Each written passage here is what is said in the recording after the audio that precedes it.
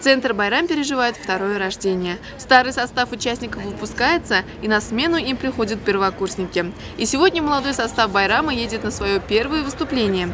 1 июня начинающих артистов ждут в 2 лечебных учреждениях Уфы. Маленькие пациенты, которые вынуждены свой праздник находиться в больнице, уже давно ждут добрых волшебников.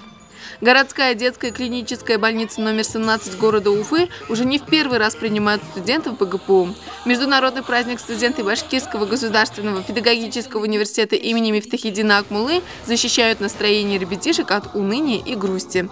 Веселые клоуны Фунтик и Хрюнтик не дадут скучать приболевшим малюткам. В их арсенале подвижные игры для непосед и не менее веселые развлечения для тех, кому прописан малоподвижный режим. Артисты разных жанров учатся на первом курсе СГФ. Мастерству студентов остается лишь поражаться. В отличие от эстрадных звезд, они исполняют песни вживую и даже без аккомпанемента. Потому что на рояле сам король играл гавот.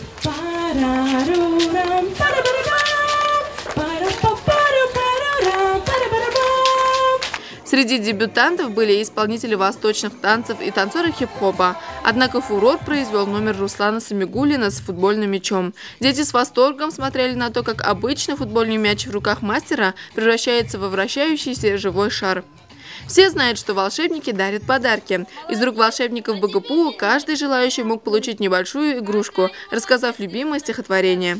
Пирог, ножи и вилки тут, но что-то гости не идут. Я ждал, пока хватало сил, потом кусочек откусил, потом подвинул стул и сел. И весь пирог минуту съел. Когда же гости подошли, то даже кошек не нашли.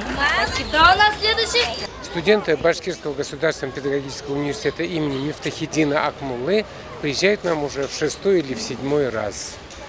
Это приурочено Международному дню защиты детей. Это и День знаний, это и Новый год. По различным праздникам. Мы очень дружим с вашим учебным заведением.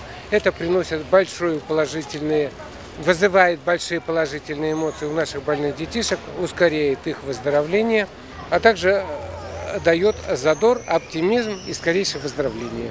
На этом праздник не заканчивается. Волонтеров ждут юные пациенты Республиканской детской клинической больницы. Программа выступления та же, но публика другая. Каждая улыбка хворающего малыша многого стоит, говорят студенты СГФ. Просто самое дорогое для нас – это видеть улыбку на лице ребенка, и это дорогого стоит. И просто нам очень нравится поднимать настроение, доставлять радость, помогать выздоравливать, сделать хоть что-то для них. Наша будущая профессия связана с детьми, и я думаю, это в дальнейшем нам пригодится. Это хоть маленький, но все-таки опыт. Мы отдаем и получаем море позитива. Дебют удался. Первый блин не комом. С полной уверенностью можно сказать, что в ближайшие 5 лет именно эти студенты будут продолжать дело, начатое когда-то студентами СГФ.